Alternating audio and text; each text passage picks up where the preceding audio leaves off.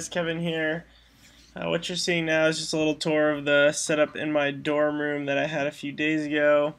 It's different now because I've actually moved my big gMax out of my room and into our makerspace on campus here. Just because a lot of the long prints on that I don't want to be printing overnight while I'm trying to sleep in there, so I moved it to the makerspace for now. But there's my Electron Mix G3. Here's the gMax that you're looking at. And what I really want to cover in this video is some of the things that I had to go through to build the printer, some of the difficulties I ran through, so hopefully you guys can avoid those. So this is the gMax printing in the makerspace right now. It's printing the Falcon 9 rocket. So one of the first things that I ran into at the build was I had to tap the holes on the ends of the aluminum extrusion. So here you see I had to drill a hole through one of them and actually drill and tap on the other end, so that way I could put a thread in there so I could bolt them together like it shows in the gMax build manual. So you have to do that for the bottom two, and then, or excuse me, all four on the bottom, and then that top bar as well. If you want to avoid this, you can use those L brackets that are shown in the back there. You could do that on all four corners and on the top if you wanted to not have to worry about that, but those are expensive. It's much cheaper to do it this way. So what you can see here, this is actually the bed design that I came up with. Very simple design. I'm actually going to be replacing it very soon just because it's not the greatest design, it's not the most sturdy, and it's not the levelest for sure. So I ended up actually buying a gCreate aluminum bed. There's the board that I'm currently using. It's an MKS base version 1.4. Right now I have a fan just sitting on top of it cooling down the stepper drivers. And you can see what I'm pointing to right now is the port D11. That's where I actually have the BL touch sensor plugged in, and then right above that in the Z min end stop is where the other part of the sensor goes.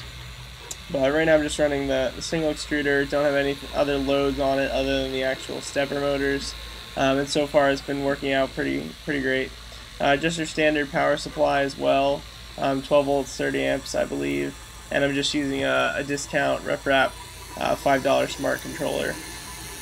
So that blue piece of tape there is just because my extruder fan is a cheap Chinese fan and is very noisy, and that helps reduce some of the noise. But that's a little custom mount as well that I made for the BL touch sensor, and then the belts are just kind of zip tied on there to keep the tension on them, and it works pretty well. And you see I had to modify the X-axis brackets. I actually added the brass insert there so I could put these 8mm lead screws in, and I did it on both sides obviously. Basically just went into Autodesk Fusion 360 and modified the top bracket there so I could install those, and that wasn't too big of a deal for me. I'm very experienced with SolidWorks, so it wasn't too bad picking that up. So building the printer wasn't actually that difficult to do. It just took a large amount of time having to square off and cut the ends of the aluminum extrusion, make sure everything was nice and straight. The thing that really took the most time for me was getting the programming right and just getting the initial settings dialed in. So you can see kind of some of the pictures here of just how a mess my room was with all of the parts laid out and me putting everything together. It ended up taking me approximately, I'd say, a total of two days to build the actual physical printer, and then several more to get it fully programmed because I ran into a few problems.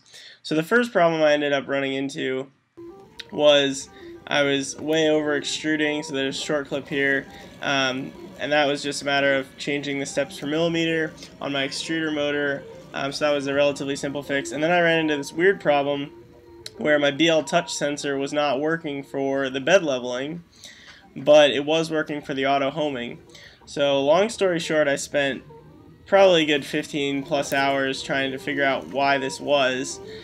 Stepped through everything, went through all the firmware, double checked everything, and what it ended up being was actually a loose connection on a servo extension that I had on that wire loom that is leading from the extruder back to the board. So first things first, always check your mechanical linkages and electrical connections first before you go to software.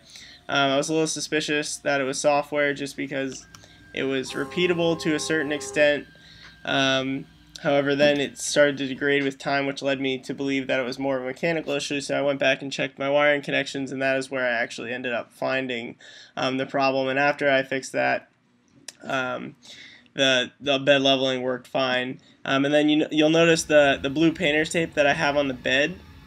The reason I have that there is because I learned another thing throughout this process is that auto bed leveling can only actually correct for up to 1 millimeter of deflection in your bed. So my bed was significantly more than that, as I found just looking at the values that my BL touch sensor was getting. So I used the blue painter's tape on the bed just to get it level for now before I get the new aluminum bed from gCreate. So currently I'm using the Marlin RC5 firmware. It took me many tries to get it working properly, but what you see here is what I'm actually using on my final printer.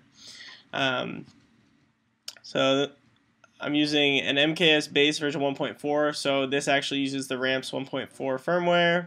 Just throwing in custom name. I have one extruder, one power supply, just the basic thermistor.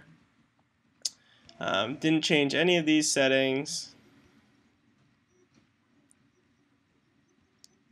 Get down to the end stops. I had to change some of the end stop inverting, basically whether or not the signal was actually true or false for whether or not the end stop was hit. And it's important to make sure that your Z-min end stop was false and your Z-min probe is also false for the BL touch sensor. So I made sure to change those. And then right here you define the Z-min probe uses the Z-min end stop pin. That basically says that instead of having a minimum end stop and a probe as two separate items, you're using your probe as your end stop as well. Haven't changed anything in here. This is where you define the size of your machine. I'm only actually getting 320 millimeters out of my y-axis because of my bed design currently, so that will be solved once the gCreate aluminum bed gets here.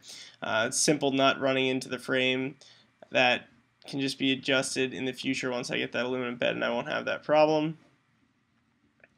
Don't need to do anything here. And then here's where we actually enable the auto bed leveling. And so you're just going to want to comment this out. It'll start out with two lines like this, and then you're just going to delete those, and that's how you get the auto bed leveling feature.